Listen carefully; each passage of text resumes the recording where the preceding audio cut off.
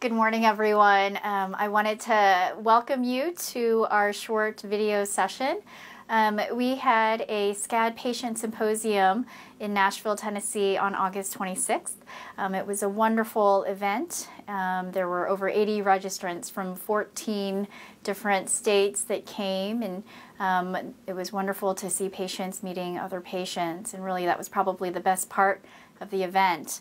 There was a session that we had promised that we would broadcast live on Facebook, but we ran into some technical difficulties and the internet cut out about 10 minutes after we started. So I wanted to keep my promise, and here I am representing the last talk that I gave at the Vanderbilt SCAD Symposium on August 26th. And this session is comprised of questions and answers. The answers to the best of my ability, that is, questions that were submitted by patients through Facebook, and some common questions that I also hear in clinic. And so I hope you enjoy this presentation. So the presentation is entitled Life After SCAD, and these were again presented at the SCAD Patient Symposium, which was held at the Vanderbilt Marriott on August 26th. This program was made possible by generous contributions from philanthropists, and so I and the Vanderbilt Heart and Vascular Institute would like to express our sincere appreciation to the family of Ann Fensterwald Eisenstein, the Fensterwald Foundation, and the Eisenwald Foundation for generously supporting this patient symposium. So as I stated, there were patients who came to our symposium from over 14 different states. It was about half patients and half patient families, because we know that SCAD affects not just patients but their family members as well. So before I get started on the questions and the answers, I wanted to make a few disclaimers. One, thank you very much for posting your questions online. It's very helpful for other patients as well as medical professionals to hear what is going through your mind and what you are going through at home so that we can best help you. Two, I tried to answer the questions that I hear the most from my patients. Three, I did my best, but I only have 30 minutes. I will do my best, but I can only tell you what we know and what we know from science, and that may not be satisfying to you. And finally, these are my opinions. I will put some data in where there is data, but a lot of SCAD practice is that, just practice, and we need more research. This does not represent medical advice that replaces that of your physicians. And so if you have a medical question, the best person to ask would be your own personal cardiologist. So the first question we are asked is, I am 4 months post-SCAD, 2 stents. I went off all medications as I am a mom of 3, and they were sucking the life out of me. What are the ramifications of doing so? Well, in terms of the medical management of SCAD, there aren't any medications that were developed specifically for the treatment of SCAD. What we use are medications that we use for patients who've had heart attacks, because the vast majority of patients who've had SCAD present as heart attack. There are very important classes of medications that you may hear about. Some of them are called antiplatelet agents. These include medications such as aspirin or Plavix, ticagrelor, prasugrel. There are also classes of medications called beta blockers, so Coreg or carvedilol, Toprol or metoprolol are a couple examples. ACE inhibitors or ARBs are blood pressure medications, but also medications we use in patients who have evidence of a weakened heart muscle or heart failure. Statin medications are medications we use to treat cholesterol and also are very commonly used after heart attack. And then anti-anginal medications are medications we use specifically for the treatment of chest pain. So in terms of medications, why do we use them? Well, the newest data has come from Canada, from Dr. Saw. and it turns out that recurrence may be less for patients with good blood pressure control. And she looked at her group of SCAD patients in Canada, a little over 300 of these patients, and she followed them out for a median of a little over 3 years. And if you look to see, are there any risk factors that can help predict who has a recurrence of SCAD and who doesn't have a recurrence of SCAD, it turns out that those who have a history of hypertension or high blood pressure have higher rates of recurrence. So these two lines, this blue line are patients who don't have any history of high blood pressure, and this red line are patients who have history of blood pressure. And the y-axis here is recurrence of SCAD, and so a recurrence of SCAD, freedom from recurrence. So those who have evidence of hypertension actually have more SCAD compared to those that don't have hypertension, and the difference is about twofold. So more data from this same study shows that patients who were taking beta blockers, when they are followed out over time, seem to have less recurrence in this blue line compared to those patients who were not taking beta blockers. And in this study, over a median of about 3 years, there was about a 60% reduction in the rates of recurrence of SCAD. It's very important to note that this study was not a randomized controlled trial. So a randomized controlled trial would be that in which we would take patients with SCAD, half of them would be assigned to beta blockers, half of them would be assigned to not beta blockers, and they would be followed out over time. This is an observational study, and so we don't know why some people were on beta blockers or why some people were not on beta blockers. All we can say was that those people who were on beta blockers tended to have less recurrence. So our next question is how to safely get off all or most of these medications when they give you when you leave the hospital. Is there a more natural alternative to these medications, such as healthy lifestyle, healthy eating, and regular exercise? So a plea from Dr. Kim. Please do not stop your medications without first speaking with your cardiologist. Especially if you have a stent, you must not stop your antiplatelet agents because you will be at risk for developing a heart attack. So, that being said, there is evidence, like I just showed you from Dr. Saw's group, that beta blockers may reduce the risk of recurrence. We also use aspirin therapy in all patients who've had heart attack. There isn't great evidence for that, but most of us agree that patients who've had heart attack deserve to be on some aspirin for at least a bit of time. And the other medications are still under study. But because your situation is unique to you, you may have some weakened heart muscle, you may have had multiple stents placed, you really should not stop medications without first talking to your doctor, as stopping them abruptly can result in very dangerous situations. So our next question is a very hot question, a hot topic. What's known about the hormone connection? Well, as you can see from this figure here, that the menstrual cycle is very complex. We've got action happening at the level of the ovaries, the pituitary gland, as well as the uterus. And the heart probably fits in there somewhere.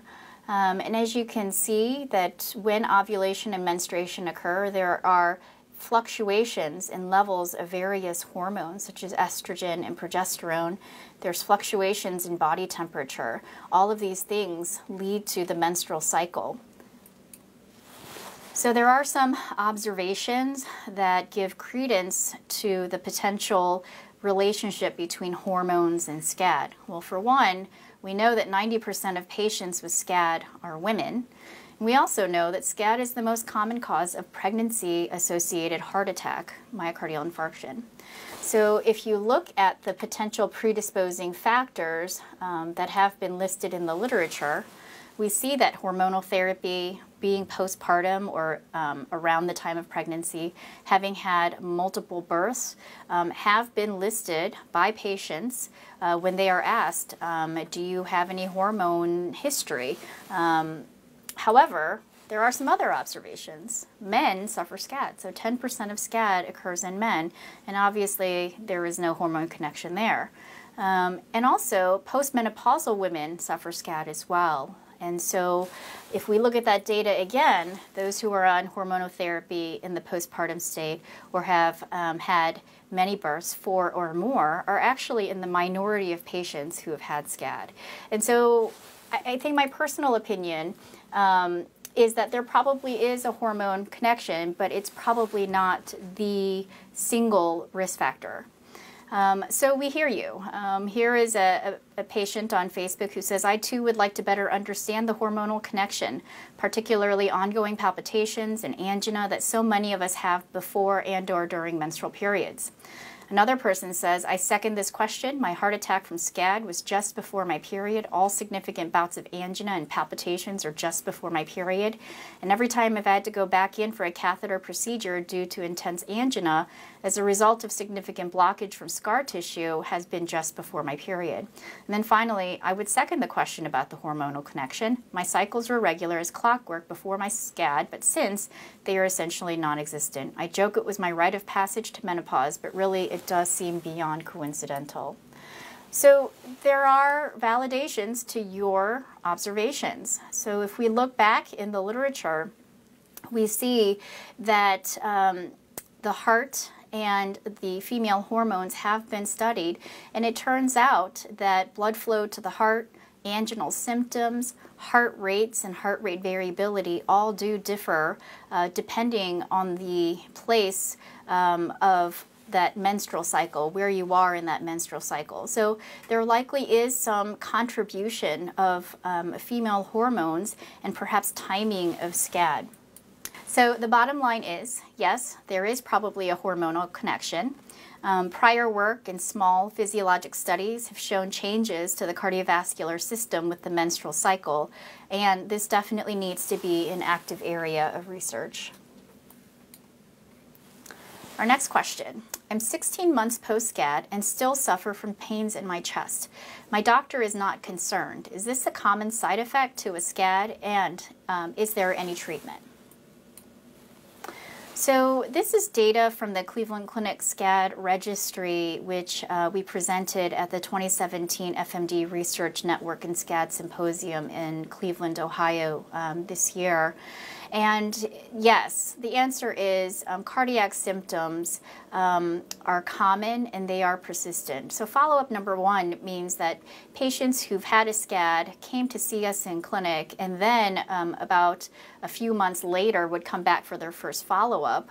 About a quarter of them didn't report any cardiac symptoms, but about half did report chest pain, and another quarter reported palpitations, and about 1/5 reported shortness of breath. And these patients were several months out from their acute heart attack.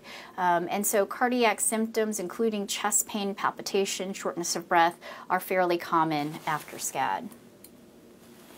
The understanding of the reason why chest pain happens after SCAD is incomplete. There may be some residual pain from dissection or residual blockages in the small arteries, or perhaps even abnormal nerve firings. These are things that need to be studied, and we don't understand why. There are some anti-anginal medications that could be tried. Beta blockers can be helpful for patients to treat not just blood pressure or to prevent recurrence, but they can actually help with chest pain symptoms as well. Calcium channel blockers such as amlodipine have been tried as well. Nitrate medications such as Imdor or isosorbide mononitrate, and then medications such as ranolazine or Ranexa. These are all medicines that your doctor has available to try in your particular situation.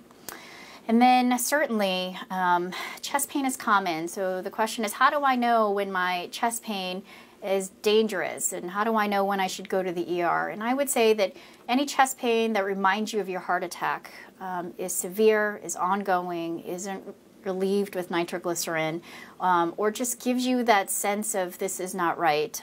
These things warrant emergent or urgent evaluation, and you really should go to the emergency department to make sure that things are okay. No one knows your body better than you, and so if your internal alarm is going off, it's always better to be safe than to be sorry. So our next question is, for a SCAD survivor, is there any way to test for FMD without extensive radiation? So screening is important. We know that over 60% of patients have FMD or fibromuscular dysplasia.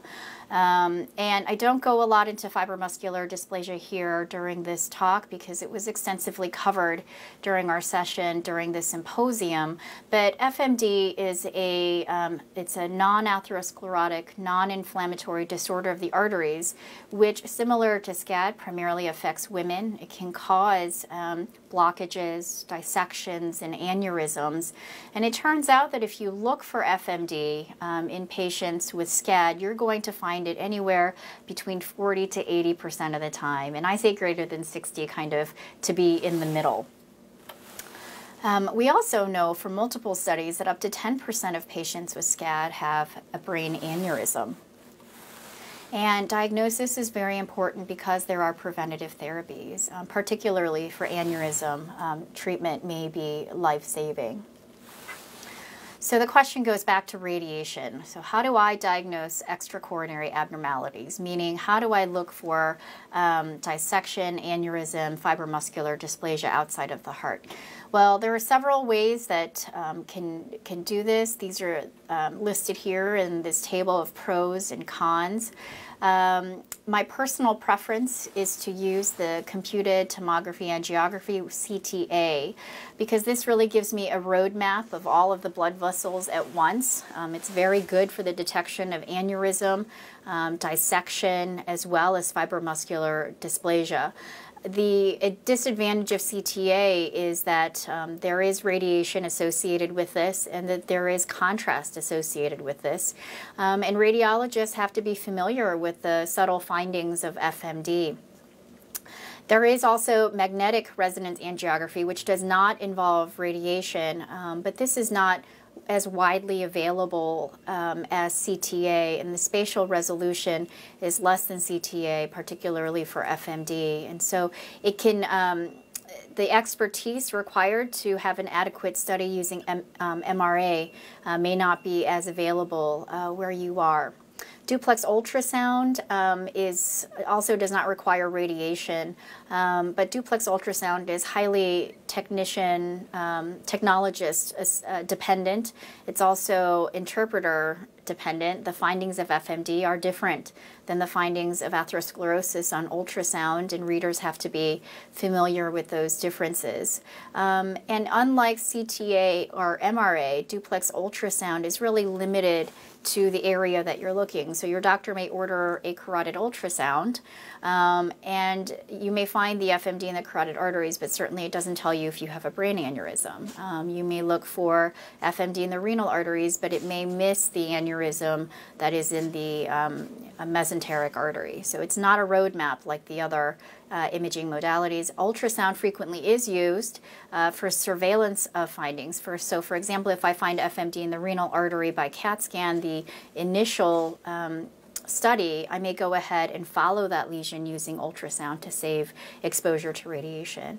And then finally, while you're in the cath lab with your SCAD, some interventional cardiologists may go ahead and perform what's called an aortogram, where they will inject dye into the aorta, and using that we can see the branch arteries in the abdomen.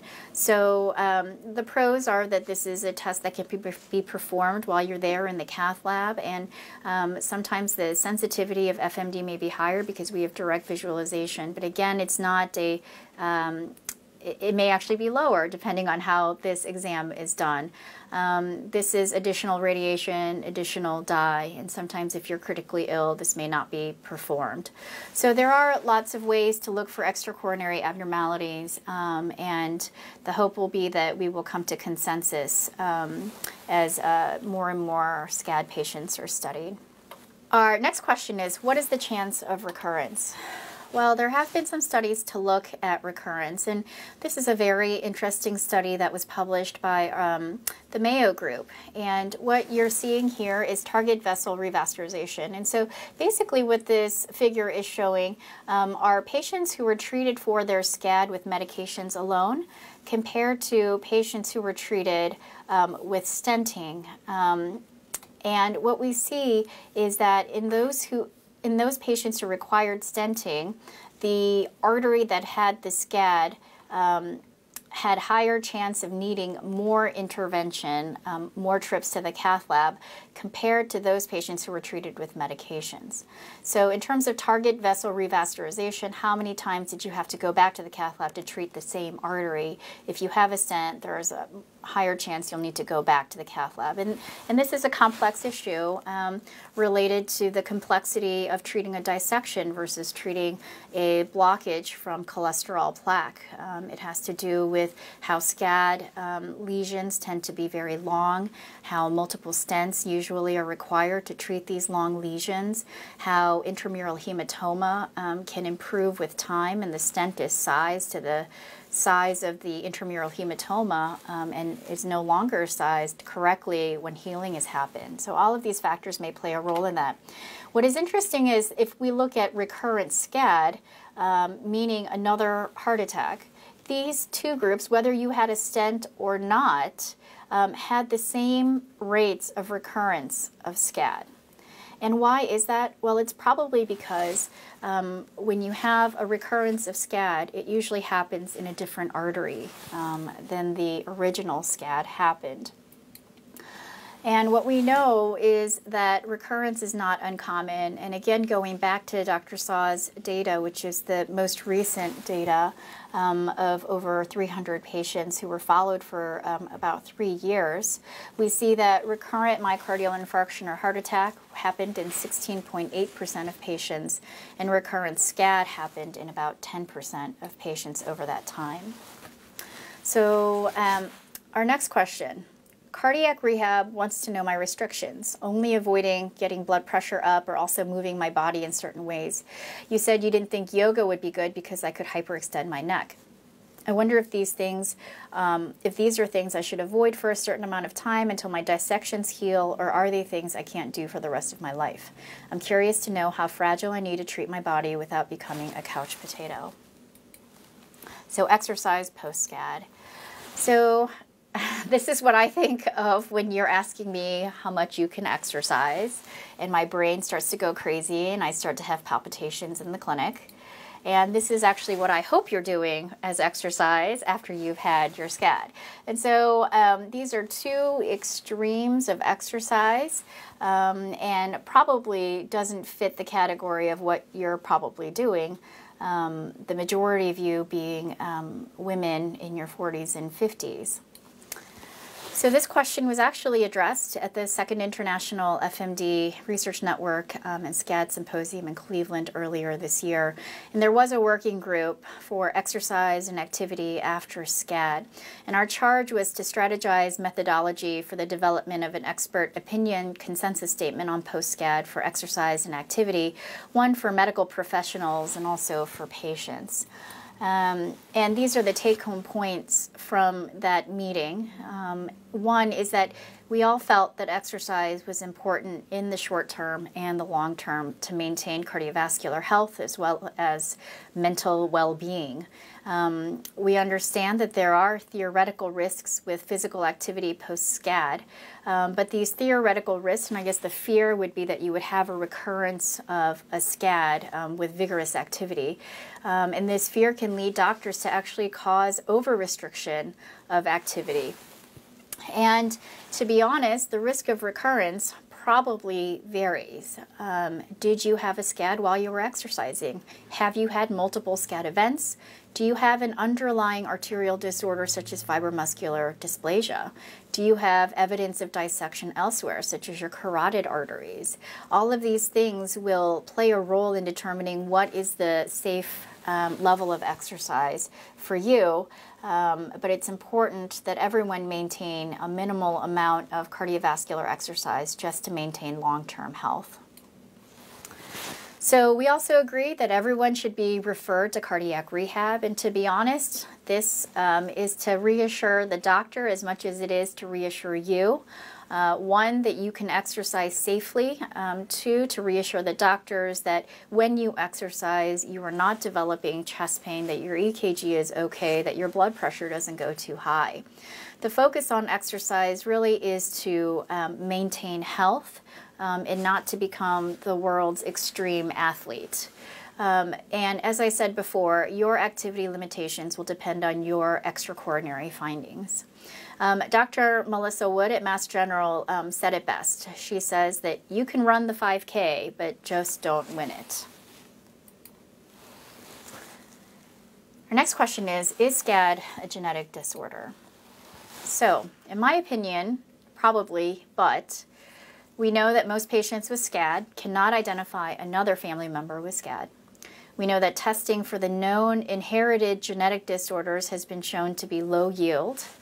And we know that genetic testing can be considered in certain situations. So if you are a person who has had SCAD and then your doctor screens you and finds multiple dissections elsewhere, for instance in the carotid, in the iliac artery, but also finds a brain aneurysm or an aneurysm in the aorta, these are indications that perhaps a genetic test for a known gene abnormality may be useful.